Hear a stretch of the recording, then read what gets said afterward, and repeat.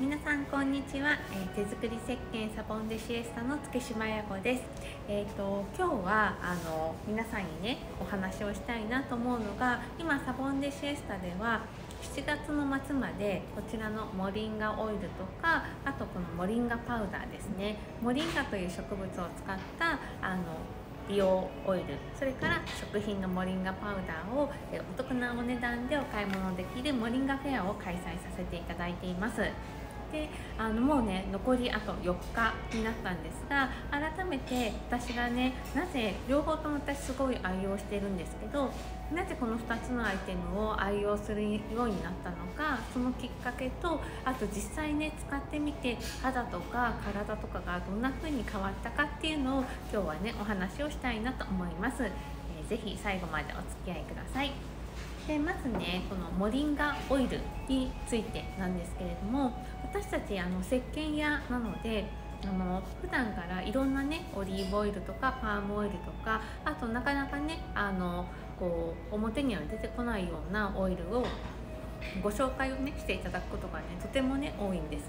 で普段オイルをねシエスタに届けてくださってる会社の社長さんが、もう4年ぐらい前かな、すごいオイルがあるんだけどちょっと月柴さん見てみてくれないっていう風にご連絡をいただいたのが最初このモリンガオイルのきっかけでした。ですごくねこのモリンガオイルは肌にねツヤをプラスしてくれて、すごく保湿も高いしすごいいいんだっておっしゃって見せてくださったんですね。で実際に使ってみたら本当にね良かったんですよ。で何が良かったかっていうと、ちょうどその時私年齢としては、40手前ぐらいで、ちょっとねお肌にねそろそろエイジングケア的なものをやりたいなって思って、今までよりもちょっとスペシャルなケアをプラスしたいなと思っていた時期でした。でそれまでは洗顔で石鹸を使って化粧水を使って、で保湿でスキンクリームとかを使っていたんですけど、もうちょっとね保湿とか張りとかそういうのが欲しかったんですね。でじゃあちょっとモリンガオイルサンプルもいただいたし、試しに使ってみようかなって思って夜寝る前に数滴お顔につけてで寝たんですね。でそうしたらもう翌朝ね肌のね張りとかツヤがね全然違って、すっごいしっとりしてるしなんかもっちり肌がしてる感じがして、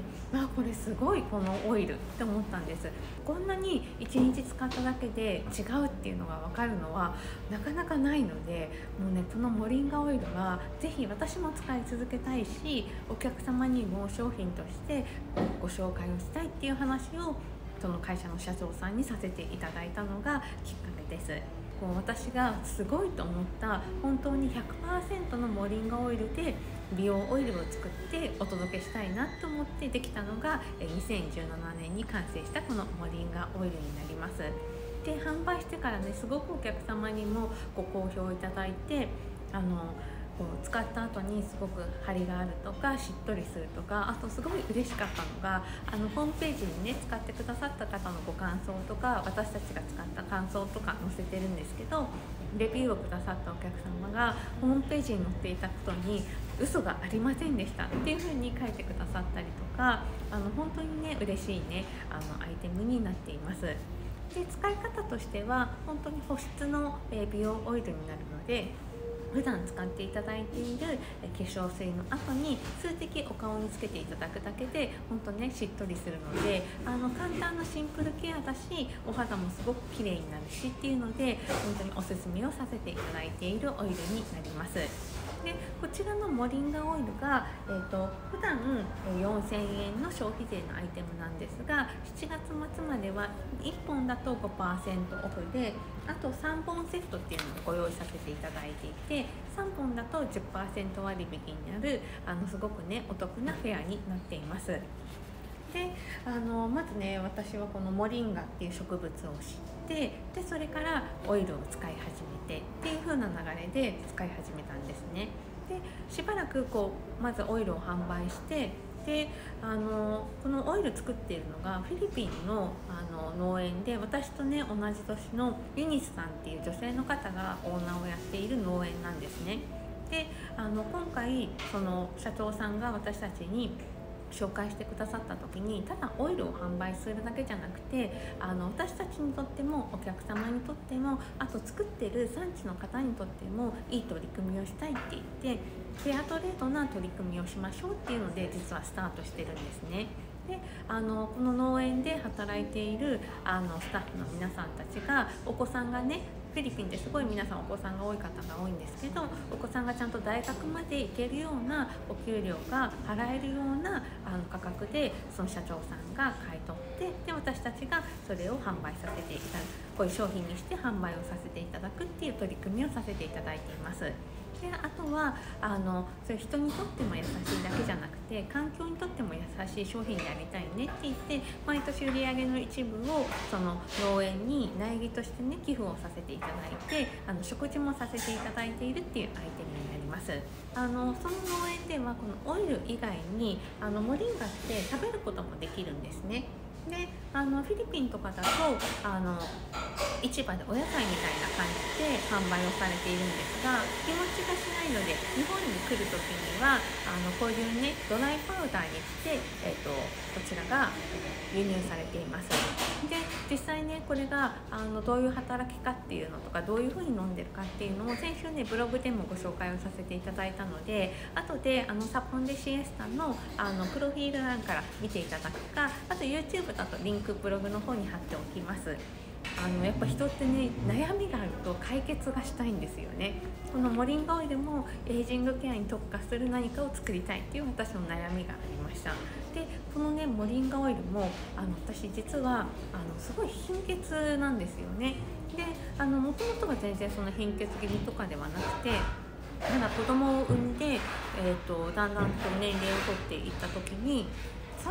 歳ぐらいからかな、健康診断でなんかこう要経過観察とか病院に行ってくださいとか、貧血の値でね引っかかるようになったんですね。で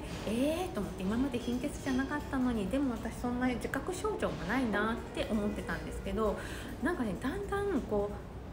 お店は1階にあって2階がオフィスになるんですけど、オフィスに行く階段をね登るのが35歳ぐらいからちょっと辛くなってきて、あら私なんだろう、もう年のせいとかって思っていた、体力が落ちたのかなって思っていたんですね。そしたら仲がいい近くにあるつばらつばらさんのカフェのオーナーさんに、いや最近ね、私もう階段登るの辛くって年かなみたいな話をしながらお茶をしてたら、あやさんそれ貧血なんじゃないっていうふうに言われて、貧血と思って、でもそういえば私貧血で健康診断でいつも引っかかるんですよねっていう話をしたんです。でちょっと貧血なのかしらって、その時初めて自覚をして、でその年の健康診断がなんと要精密検査の結果が戻ってきちゃったんです。でいやこれちょっとまずいわ、いよいよ病院に行かなくちゃって思って、病院で内科のね先生で、貧血にね専門の先生いないかなと思って調べて、今札幌の病院に行っているんです。でそこで検査をしていただいたら、もう健康診断だと鉄分の値だけ見るんですけど、さらに詳しく見たフェリチンっていう値があって、でそれがもう一切検出できないぐらいの値で、もう月柴さんは気合だけで今まで生きてきてるよって言って、相当貧血ひどいよっていうふうに言われて、手伝いを飲み始めたんですね。でもちろん今も手伝いは飲んでいるんですけど、その時看護師さんに言われたのが、薬だけじゃなくてちゃんと食生活も見直してくださいねって言われたんです。で鉄分の多い小松菜とかほうれん草とか、そういうのを日々ちゃんと摂ってくださいねっていうふうに言われたんですね。でもやっぱね、なんか毎日献立を考えるんですけど、毎日小松菜とかほうれん草とか食べてるとやっぱり飽きちゃって、でそれでなんかね、いいものがないかなって思っていた時に思い出したのがモリンガだったんですね。そうだと思って、モリンガって確かほうれん草の30倍くらい鉄分が含まれていたりとか、そういう植物ものだったなと思って、でこれパウダー状なのでいつでもねキッチンに置いておけるし、これを私飲んだらいいんじゃないかなって思って、その私のね貧血をなんとかしたいっていう悩みから、このモリンガパウダーを食べ始めました。で実際ね食べてみて、最初はヨーグルトにかけたりとか、あと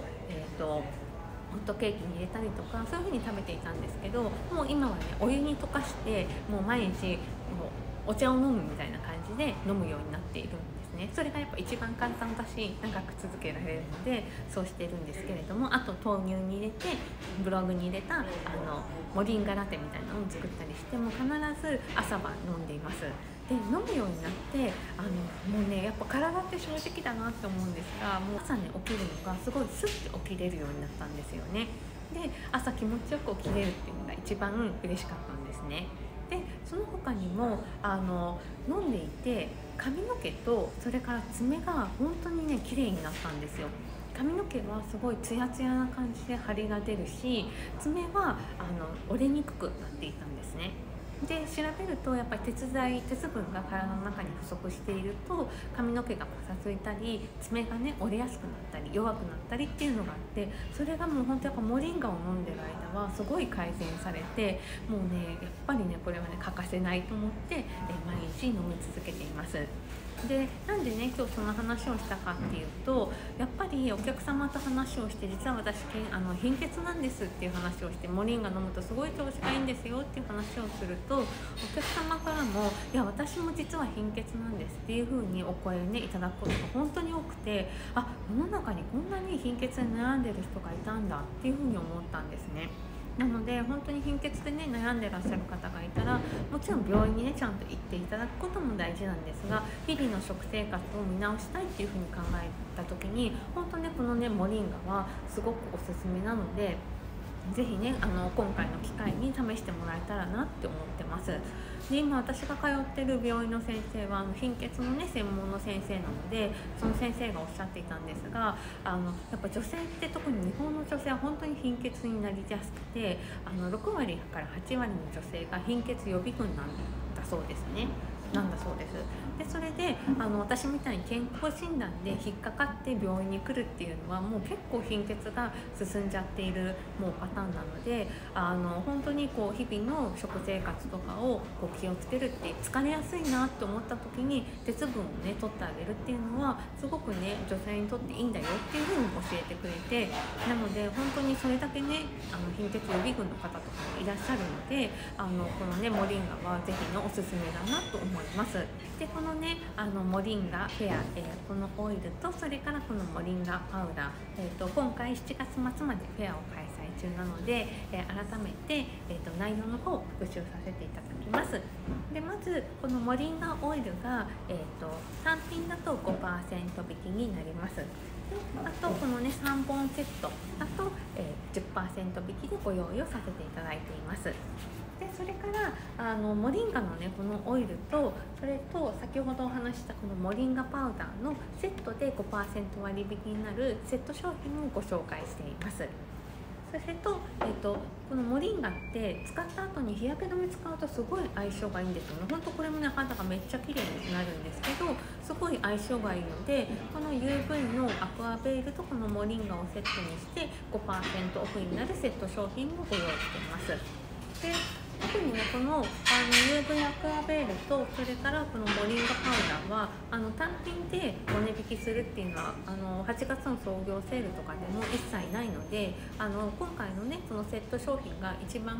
シエスタでお買い物いただくときはお得なお値段になっているので、ちょっとね気になるなっていう方とかがいらっしゃったらぜひねこのねセットでね試していただくといいかなって思います。